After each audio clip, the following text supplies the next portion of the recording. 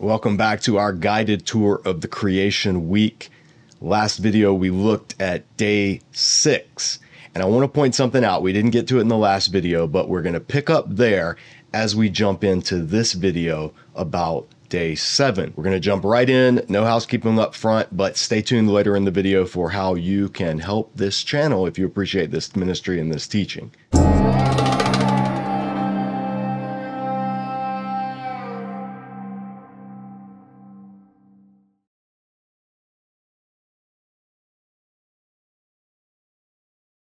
Something of a pattern that I want to point out in the Genesis days, and it has to do with these yoms.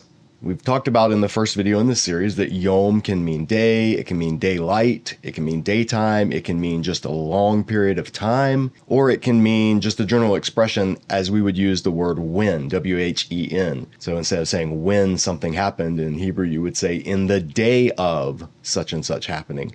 Well, on the creation yoms, it's pretty interesting because look at how they're numbered. At the end of the first yom, it's yom echad, a first day, literally day and then one, echad. Then we come to the second yom, yom sheni, day 2. This is indefinite. It's not the day, the second day. It's just a day, second. So you would say a second day. It's indefinite. Third day, yom shalishi, a day 3 or third, indefinite. When we get to a fourth day, yom ravi'i, a fourth day. Day 5, yom chamishi, a fifth day. So these are all indefinite. A fifth day, a first day, a second day, a third day, a fourth day, a fifth day. And then we come to day 6, which we looked at in the last video with the crown of creation, man and woman, Adam, created in the image of God. And look what we see. Yom HaShishi, the 6th day. Not a 6th day, but the 6th day. So on this culminating creative act, now we finally have, and if you don't know Hebrew, this little letter right here, this is the definite article. It's like the English word the. You stick it on the front of a word and it makes it definite. So the word for 6th would just be shishi, but with ha on the front of it, hashishi, the 6th. So there's a definiteness. Now, I'm not trying to hang any theological baggage on this. I just want to point it out because it's interesting. All of the days leading up, and then when humankind is created, that is the 6th day. Like there's a definiteness to it. It breaks the pattern that we've seen so far. So these are the creative acts that God has brought about in Genesis chapter 1. Then we talked about in the last video how there's an unfortunate chapter break that somebody decided to call the next section chapter 2, verse 1, but it's still in the account of chapter 1. So first chapter break in the Bible, unfortunate, misplaced. You can safely ignore it. We're still in what I will refer to as the Genesis 1 account. Now look what we see. Chapter 2:1. So the sky and the land, or Hashamayim v'ha'aretz, the heavens and the earth, and all their armies were finished. Now older translations would say all the hosts, maybe like the heavenly hosts, or in all their array, or something like that. But this Tzava'am is the word for armies. Yahweh Sabaoth is Yahweh of armies, the Lord of heavenly hosts. The Lord. So this is referring to the animals, the plants, the fish, the birds, the people, all of it as their armies, their hosts, their regiments. Their regiments probably too technical, but it is the word for armies. So it's an interesting image of like the great general overlooking all of the forces arrayed before him that he has set in place, alluding to possibly, I don't want to press this too far, but possibly alluding to that fill the earth and subdue it mandate that we had looked at before, where there is hints of a potential future conflict. That not all, even in a good creation, there's something out there that Adam, as the image of God, is going to need to subdue. And so the heavens and the earth and all their armies are arrayed before the Creator. Verse 2, God finished his work that he did on the 7th Yom. Now, here we have the first instance. By Yom HaShishi. shavi'i. So this is doubly definite. Yom here is definite. If this were not, if it were just a day, this would not say ba yom. This would say b yom, on a day. But this says ba yom, on the day, and seventh is also, like the previous days, made definite. Ha shavi'i, the seventh day. So just like the sixth day now, this is, grammatically speaking at least, signaling even more definite. God finished his work that he did on the seventh Yom, and he rested, or he ceased. Vayishbot. This is where the word Shabbat comes from. Yishbot is the verbal form of that. He rested, he ceased, he Sabbathed on the seventh day. There it is again. Ba Yom HaShivi'i, the seventh Yom, from all his work that he did. Verse 3, so God blessed the seventh Yom. And now in this third instance of it, it has the definite direct object marker instead of the definite article, but it's the same concept. This is definite, and this is the direct object. This is what was receiving the action of blessing. He blessed Eth Yom HaShivi'i, the seventh day. So not only do you have the definite direct object marker and the definite article on each of these instances, but you have it repeated 3 times, tripartite repetition. The seventh day, the seventh day, the seventh day. When something's repeated in scripture, it is for emphasis. When you see something repeated twice in scripture, pay attention. When you see it repeated 3 times in scripture, that's like a blaring, flashing sign. Verse 3, so God blessed the seventh Yom and made it holy, sanctified it. For on it he rested, he ceased from all his work that he did in creating. So now on this Yom, we see God, the divine craftsman, the heavenly worker who's been going about his heavenly work week, getting up, doing something on the day, then there's evening, then there's morning, which is when you would sleep, then the next day doing something again, there's evening and morning, which was when you sleep, then the next day. So there's 6 days, and then the seventh is rest. Intentionally ceasing from doing the work, the occupation that the text presents him as engaging in. So this is how the Genesis 1 creation account ends. It's how it caps it off. And then look what comes right after this in chapter 2, verse 4. This is the hinge. This is the verse that's going to, some would argue this is the end of the Genesis 1 account, chapter 2, verse 4. Some argue chapter 2, verse 4 is the beginning of the next section in Genesis. There's debate on that. Genesis scholars and interpreters, if you read the commentaries, they don't agree. Should 2:4 be a new paragraph, or should it be the end of the previous section? I take a mediating approach. I think it serves as a hinge. It is one of the Toledot sections. What I mean is it says, Ele Toledoth. These are the, and this word Toledoth, it's a plural, and it comes from the word yalad, which means to bear or to generate or to bring forth, to give birth. These are the, sometimes people say genealogies, sometimes say this is the account of. I just kind of stick with sort of a woodenly literal generations. These are the generations of the sky and the land, Hashamayim v'ha'aretz, or the heavens and the earth. When they were created is literally in their being created. The Yom, there it is right there, B'Yom, on a day, and this is indefinite now, on a day of Yahweh God creating the land and the sky, Eretz v'Shamayim. So capping it all off, whether this is, again, the end of the first creation account, or if this is the beginning of the second, I think it serves double duty, and therefore it's a perfect hinge. These are the generations of the sky and the land, or of the heavens and the earth. So we have just seen, how did Genesis 1:1 begin? Remember the video on day 1 in this series. In the beginning, God created the heavens and the earth, or in the beginning of God's creating the heavens and the earth, or when God began to create. So this is a bookend. 2:4 is an inclusio with 1:1. In the beginning, God created. What did he create? The heavens and the earth. Now let's unfold this process. This is what it was like when God began to create the heavens and the earth. And the creation week unfolds. And so now at the end, these are the generations of the heavens and the earth, the sky and the land, Hashamayim v'ha'aretz, however you want to translate this term. When they were created on the day of Yahweh God creating land and sky. So on the day, here we see Yom, there it is, Bayom, on day, all of the creation events, everything, all of these Yoms, these Yamims that we've been looking at in each of these videos, now all of them are denoted with a singular day, in the day of God's creating. So again, when people demand that the Genesis days be interpreted literally, because that's what the word Yom means in Hebrew, it's just not true. The word Yom is very flexible in Hebrew, and here is an instance of Yom referring to all of the creation days, and here is an instance in verse 5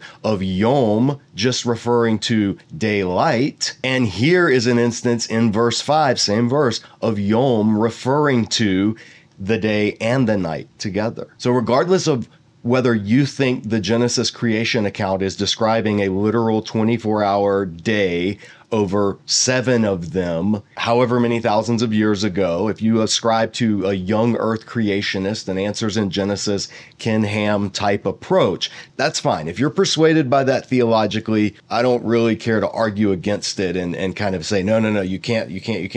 I think Scripture allows for that type of reading. I don't think Scripture demands that type of reading. In fact, I know for a fact Scripture does not demand that type of reading. So you're free to hold it, but what you're not free to do is tell other Christians who don't hold that view that they are deficient, that they are betraying the gospel, they're undermining biblical authority, any of that other stuff. That is when you've moved from having a conviction about your interpretation to just being wrong. The fact of the matter is there are multiple ways to interpret the Genesis yoms, whether you think they're literal solar days, or not solar because the sun wasn't even created until day 4, so they'd have to be supernatural days. If that's what you think, cool. Whether you think they're heavenly days, like we don't know how time works from God's perspective in heaven versus time on earth, so these days in heaven could be long periods of time on the earth, whether you try to concord them with different geological ages, or whether you take a functional approach and say this whole thing is literarily structured to teach us who and why, not how and when creation came about. Any of those approaches you're free to take. Just be charitable towards people who have different approaches and be willing to listen. And more than anything, scour the text. Read the text, stay with the text. If the text doesn't say something, hold that with very loose hands. That's the theme of this video series. There are too many people that are too dogmatic about their view of what Genesis 1 teaches, and we just don't need more of that in the world. We need careful readers of Scripture who are willing to listen and dialogue and debate and engage and truly be sharpened by one another. 2 more things I want to point out about this 7th Yom, Yom HaShavi'i. 1, it doesn't end. You don't read, there was evening, there was morning, Yom HaShavi'i. You don't read that, there was a day 7. No, you read 3 times what God did on the 7th day, which is actually not do anything, intentionally resting, Sabbathing, and then it goes right into the next section of Genesis with this hinge verse. These are the generations of Hashamayim v'ha'aretz, the sky and the land, the heavens and the earth, when they were created on the day of God creating the heavens and the earth, the sky and the land. So you have there was evening, there was morning, day 7. The 7th day didn't end. And later in Scripture, there's going to be talk about entering God's rest, entering into this heavenly Sabbath. So the idea among a number of interpreters going all the way back into ancient times was that the 7th day is still going on. The 7th day was not a literal 24-hour day. And what that likely means is the previous 6 days should not be read as literal 24-hour days either. Or at the very least, to read them that way is not necessarily demanded by the text. Now, this word toledot, it's just worth keeping in mind because the whole rest of Genesis is going to be structured around these Toledot accounts. You're going to have in chapter 2, verse 4, what we see. This is the Toledot, the generations of the heaven and the earth. In 5:1, you're going to get, these are the generations of Adam.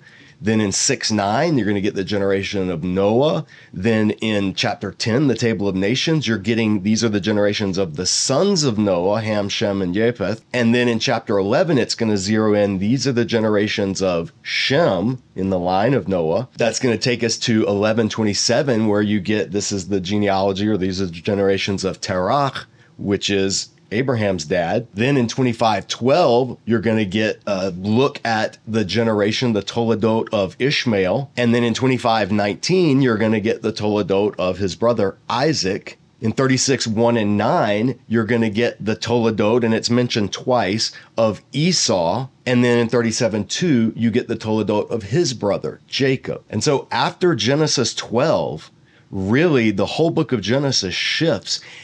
All of these Toledot are sort of front-loaded into the early parts of Genesis, Genesis 1 through 11. And then when you get to Genesis 12 and the seed of Terah, the son of Terah, Abraham, things really slow down. And the narration zooms in on this family of Abraham. And that's what you have for the rest of Genesis. You have the family of Terah's son, Abraham, and then the two brothers, and then the two brothers. So this period in Genesis, this not second half of the book, because it's much more than half, but chapters 12 through 50 of Genesis are the patriarchal period. The whole of Genesis after chapter 11 is devoted to this family and their story, because that family, by the beginning of Exodus, is going to have grown from about 70-something members to a massive multitude of people down in Egypt, and then the story of the Exodus and the rest of the Bible. So just knowing this Toledot structure, this gives us a clue as to how the book of Genesis itself should be read, how it's structured, possibly where, if you hold to some type of source theory that Genesis was sources that either Moses or later redactors used to put together, that these Toledot sections are possibly evidence of that, at least much more likely than any of the JEDP documentary theories that are all vying for acceptance among mainline Old Testament scholars. If anything, it seems like these sections are tailor-made for places where the account would have been put together. If that's something that interests you and you want to explore that further, I want to recommend Dwayne Garrett's book, Rethinking Genesis. It's all about this, how these Toledot structures possibly give us an understanding of how Genesis was put together by its author or authors, whether or not that was Moses or any later redactors. But this is what we have now. We have all of the creation week, the first creation account in Genesis chapter 1. So take a look at this for a second. You should see a pattern. Things should start to make a little more sense the more you look at this. Let me give you some help. You see the correspondence? Let me give a little more help. This is what we have in Genesis 1. Now, our esteemed professor behind me on the shelf, Professor Ironman, has done a video on this very pattern and the beauty and the design that we see inherent in the Genesis 1 account. So check that out if you haven't already. But you have on the left-hand side, the first 3 days, God is bringing into being, ordering, separating, organizing the realms, the domains. Then on days 4, 5, and 6, God is putting into place, installing, appointing, establishing the rulers of each of those realms, or the ones that will have dominion over each of those domains. So the day and the night are going to be, remember the term used on day 4, governed, ruled over by the greater light and the lesser light. That's not accidental.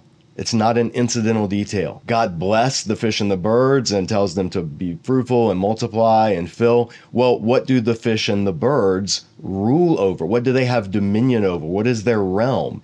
It's the waters and the sky. And then when God makes 2 creative acts of bringing about dry land, and then another creative act of putting plants, vegetation on the land, what does he do on the corresponding day 6? two creation acts. He brings about the animals that will live on the land and eat the plants, and humanity that will live on the land, that will cultivate the plants, that will rule over the animals and over all of creation. So there's perfect parallelism in each of these days. And then it's undergirded all, it's capped off all by a Sabbath, a divine Shabbat, a ceasing of work.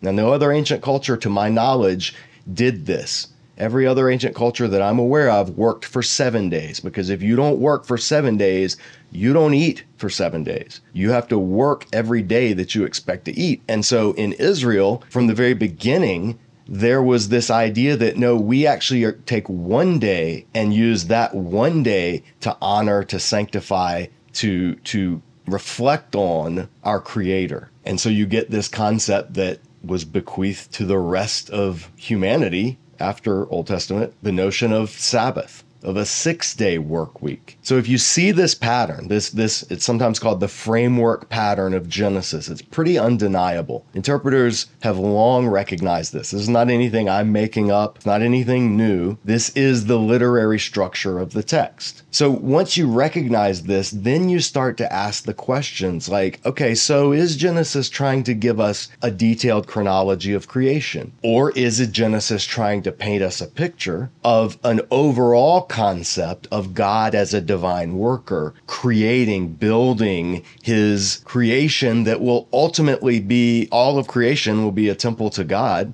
and then instilling the image of God in that temple? Is that closer to what's going on here? And that's something that you would find, say, John Walton arguing for. Others say, well, this framework pattern is there, it's undeniable, but this pattern also happens to correspond if you take into account phenomenological language and describing things generally and figuratively rather than scientifically and precisely. This seems to fit what we know about how the earth developed to begin with, starting with the formation of the atmosphere, the volcanic activity that brought about the continents, the green life that appeared on the land, which then the atmosphere thinned out even more so you could then see visibly the sun, moon, and stars. Then the higher life forms of swimming things and flying things developed. And then at the end of that long process, you had land animals and ultimately people. So people that take a concordist approach, they may not necessarily rule out the framework theory. I mean, it's there, it's undeniable. But they also would say, but it's done in a framework pattern that also reflects what science tells us about the creation of the world. And other framework proponents would say, no, this doesn't have anything to do with what science tells us. And when we start asking those questions, then we have to try to monkey around with the text to make it fit so that God making the sun, the moon, and the stars on day 4, we have to translate that as God had made and then interpret it as, well, they just became visible on this day, which to framework proponents who are not concordists, it just seems contrived. It seems artificial. And then you have people that are young earth creationists. They look at all this and sort of dismiss it. And they say, just read the text. The text is plain. A day is a day. God created it. That's how it happened. And then they will try to do science through the lens of reading Genesis literally. And that's where you end up with Answers in Genesis, the Creation Museum, the Ark Encounter, a lot of homeschool curriculum from Christian homeschool groups. Like, that's the kind of approach that you get that just says, read it and take it literally. So those are 3 approaches that are at odds with each other in different ways. But here's the thing. As Christians, you're free to take any of those approaches. Any approach that's based on the text, where somebody is trying to wrestle with and interpret Scripture and then let Scripture form their worldview, that's a Christian approach. The disagreement's going to come because we are going to give different weight to different arguments. We're going to put different emphasis on different passages. Our hermeneutics will determine our exegesis, and that will then determine how we apply the text, particularly when it comes to issues of the Bible and science. We've mentioned it before in each of these videos, and I never know who's watching what video because this is YouTube, and so some people catch one video, some people watch the whole series. But we have an entire course here at Disciple Dojo on the website called The Bible and Science, Friends or Foes. It's a 5-part video series. There's a free downloadable workbook. We walk through the different ways Christians have interpreted scientific data, how Christians have approached the concept of science to begin with, how science had its origin in the Judeo-Christian Islamic worldview as opposed to various pagan worldviews or Eastern worldviews. And then we do what we've done in this video series. We take a walk through the creation days of Genesis 1 and look at it in its ancient Near East literary context. So if that interests you, that video resource is entirely free. And all of the resources here at Disciple Dojo are entirely free because we are a nonprofit ministry. And that was the first decision that I made when we got our nonprofit status, was our teaching and video and audio podcasts. All of those resources will always be free. No paid membership, no levels of support that you give to get access to other stuff. None of that. If it's digital teaching material, it's going to always be free through the ministry of Disciple Dojo. And the only way, honestly, that we can do that and have this channel and make videos like this and keep them coming on a regular basis, as well as our other outreach ministries that Disciple Dojo does, the only way is through our monthly Dojo donors. So if you appreciate this ministry, if you enjoy this video series, if you want to help us grow this teaching ministry, then do 2 things for me. Like and subscribe to this channel. Let other people know about it. Help us get the word out about Disciple Dojo's YouTube channel. And if you're able, consider becoming a monthly Dojo donor. You can give at any amount, a couple of bucks a month, a couple of $100 a month. Just know that everything we do is donor funded. And along with praying for this ministry, that is a tangible way that you can support Disciple Dojo. But the question that it all comes back to as we look at the Genesis creation week, how do we hold this in balance with what we see in science? Like, how do I square what I see in Genesis 1 with what I read in National Geographic? And I'll give you the answer that my dad, who is a pastor, gave me when I was probably in middle school and started asking these questions. We had these old encyclopedia, I think it was World Book, like from the 60s. And this is a picture of it that I took. And if you open it to human, H volume, it would have this anatomy chart. And these are plastic sheets, so you could peel each page back. And like this is the organs.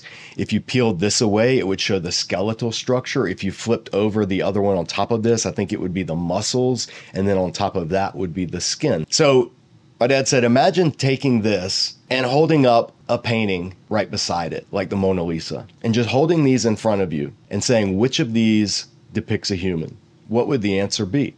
The answer obviously would be, well, both of these depict a human. Now imagine if somebody were to go, wait a minute, I don't see any muscular or organ or bone labels or features on this. How can it be depicting a human? Or if somebody said, I don't see any skin tone shading, I don't see any emotion, I don't see any beauty, there's no background, this is just in a white void. How can this be a person? Now, the answer is clear. You'd recognize, well, because they have 2 different purposes. Mona Lisa is not trying to give a detailed breakdown of anatomy, even though Leonardo probably could have done a pretty good job at that. And the encyclopedia entry is not trying to depict any particular aesthetic beauty. They have 2 different purposes. Now, is there general agreement? Like they both have a head area. Okay.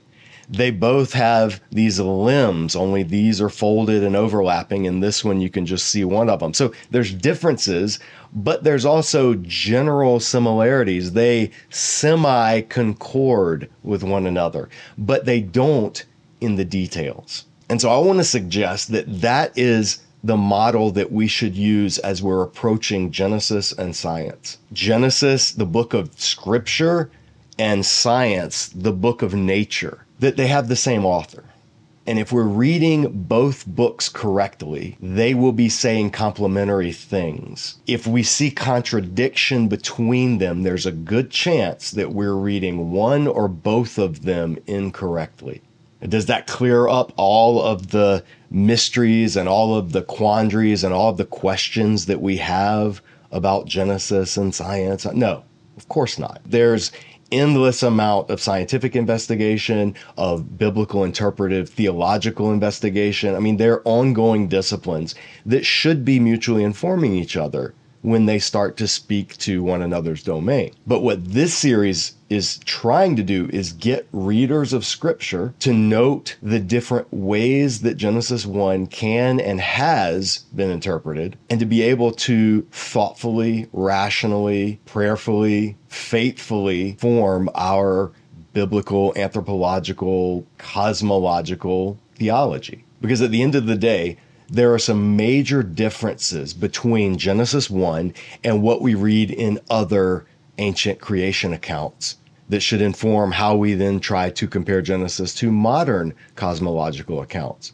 So some of the key differences, and these are worth noting, in the Genesis account, there is no divine struggle. Remember, God, Yahweh, did not have to slay any chaos serpent in order to bring about creation. He did not have to usurp or bump out of the way other gods in order to claim the divine perch. There's no cosmogony. Cosmogony is the how the god comes about, how the god is born. And other ancient Near East accounts are filled with cosmogonies, various gods, how they were brought into being, but there's none of that in Genesis. God is, in the Genesis account, the eternal first cause. There is no time before or apart from him.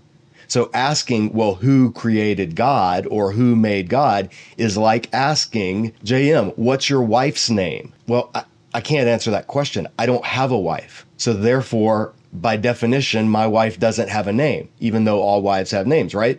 I don't have a wife. She doesn't have a name. Well, God doesn't have a creator. So therefore, the question, who created God, by definition, is an illegitimate, philosophically illegitimate question if God is that first cause, the unmoved mover, the uncreated creator. At some point, everything has to get back to an initial brute fact. And in the Genesis account and the rest of Scripture, that initial brute fact is not a fact, it's a person, and it's the person of Yahweh, God. There are no rival forces in the creation account. God doesn't have to battle anyone or anything. Creation comes from nothing. This is hinted at, or at least allowed, in Genesis 1, although Genesis 1 is not explicitly teaching creation ex nihilo, creation from nothing. The rest of Scripture that comments on and fleshes out Genesis 1 is explicit about doing so, that God brought into being everything, not from pre-existing primordial stuff, but rather through his divine word. And that's the next thing that separates Genesis from many, if not most, other ancient creation accounts, is God speaks and things happen. God speaks and the land brings forth. God speaks and there was. In the ancient creation accounts of Israel's neighbors, humans are an afterthought. In the Mesopotamian accounts, humans are created because the gods want or need little beings to serve them, to feed them, to take care of their needs, so that they can lounge about in their heavenly domains while humans labor and strain and groan and worship them down on the earth. You don't see that in Genesis. Humans are not an afterthought. Humans are Adam, the crown of creation. It was all leading up to Adam. And then once God created humanity in his image, then God steps back and ceases and says, it's done. Now we rest. And so this speaks to people the way no ancient Near East background myth could. It tells every member of society, whether they're a slave, whether they're a servant, whether they're born with a birth defect, whether they're an outcast from their society, whether they live in poverty, whether they live in luxury, whatever their circumstances, there's this democratization of worth, and that each human being is the image of God. And together, collectively, all human beings, Adam, male and female, are the image of God. That's revolutionary in the ancient world. The entire notion of human rights comes from that concept. And it's because, unlike other ancient Near East cosmologies and unlike secular modern cosmologies, humans are not an accident. Humans are not just the tail end of a mindless process that never had them in mind and doesn't care when we come and go from the scene. According to the Genesis account, what makes biblical faith different from any other cosmology is Humans are the image of God, male and female. You will never look into the eyes of someone who is not the image bearer of God. You'll never look into the eyes of someone who does not reflect, imprint, have a stamp on them of their creator. No matter how bad they are, no matter how weird they are, no matter how annoying they are, no matter what race they are, what language they speak, what country they're from, whether they're documented or undocumented, their political party affiliation, none of that. All of us are God's image, and our calling is to live that out in our life. So I hope this guided tour of creation has been helpful. It's fun to sit down and just really go through very slowly and methodically, verse by verse, sometimes word by word, passages of scripture. So look for more of that in the future here at Disciple Dojo. I would love to hear what questions you have, or what thoughts you have, or what things you would like to see addressed that have to do with Genesis 1. What did I miss? What did we leave out in this section? There's no way that we covered everything. You could spend whole semesters just on Genesis chapter 1. So let me know in the comments below what you would have liked to see us cover. We can't cover everything, but I do read your comments, and the ones that are thoughtful, the ones that aren't troll comments, the ones that aren't combative, I kind of just brush those aside for the most part. But the ones that really show a desire to engage, even to challenge at times, we never mind that here at Disciple Dojo. That's what you do in a dojo. You challenge each other, you spar with each other. So that is always welcome, as long as, like in an actual martial arts dojo, it's done with respect, not antagonism. So let me know your thoughts in the comments below. Hope this video series has been helpful. Thank you for those of you that have subscribed. Those of you that haven't already, click the subscribe button. We're getting close to 10,000, and our goal for 2023 is to reach 20,000 by the end of the year. Lofty goal. I don't know if we're going to do it, but we are going to try, and your help is most appreciated. That's all for this series. Thank you for watching, and as always, keep training.